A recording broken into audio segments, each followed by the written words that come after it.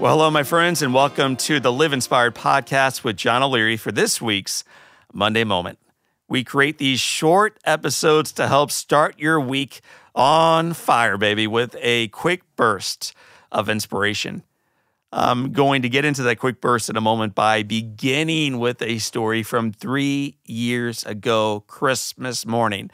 Beth and I had worked diligently to get the house ready, to get the kids ready, to get the presents wrapped, to get them under the tree, to go to bed, at 3:30 in the morning, to have little ones make their way into our room 3 hours later, shake us awake, bring us downstairs. We read from scripture, we open up the presents, drink our coffee, wipe the sleep out of our eyes. And I remember Patrick, he's my second born. Back then he would have been maybe 8 or so years old. After he opened up his last present, he looked up at me and he said, "Dad, is that all? Is that all?"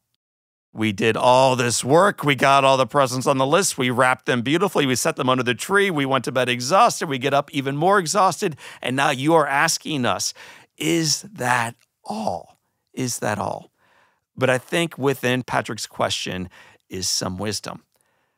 My friends, this is the busiest time of the year. This is the busiest time of the year.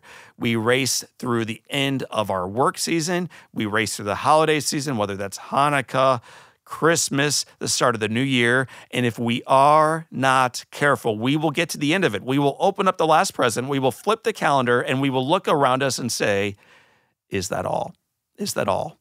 So today, to ensure that does not happen, I want to give you 4 ways to not just be busy, but to be fully present in the gift of this season. So number 1, I'm going to give you 4. You may want to write these down. Number 1, make a list.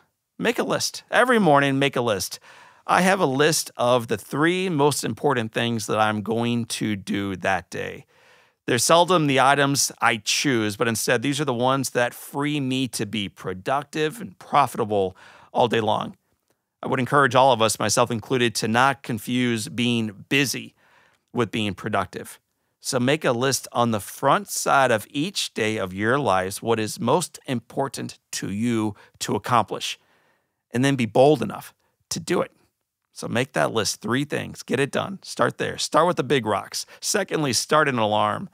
I love using technology. I'm just not married to it. Use your technology well. Because I'm able to do this, I squeeze, I think, a little bit more out of our day than maybe I would have without it.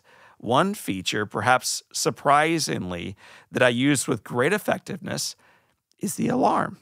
It's my alarm on my smartphone. When it goes off, it is my reminder to focus again on what actually matters. I'm not just talking about getting up in the morning.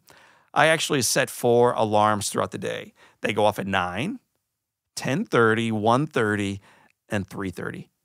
Regardless of what I'm doing, I step away for 60 seconds of quiet reflection.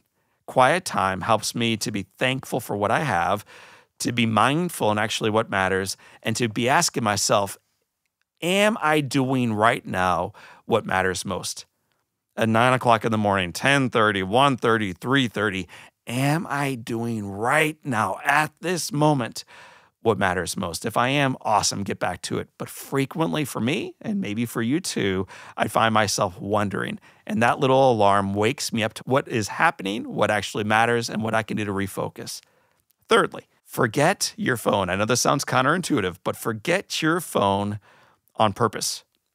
When I get home at the end of a trip or at the end of a day, I always put my phone on silent. I lose it, baby. This allows me to focus and to engage with the people around me that matter most.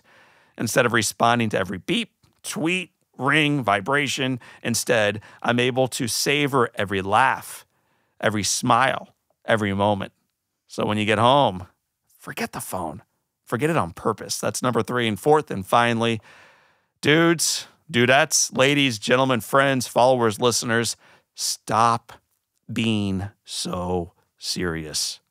It's my final hack that you can utilize to get it all done. I remind myself that the world will not fall apart if I do not accomplish the tasks at hand.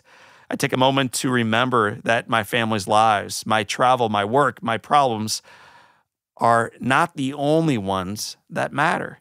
This gives me the perspective to realize I am just one person on one planet with more than 7 billion other human beings trying to do their very best.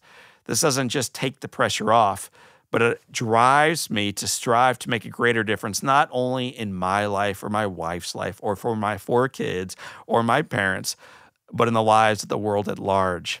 So stop being so serious about just your little world.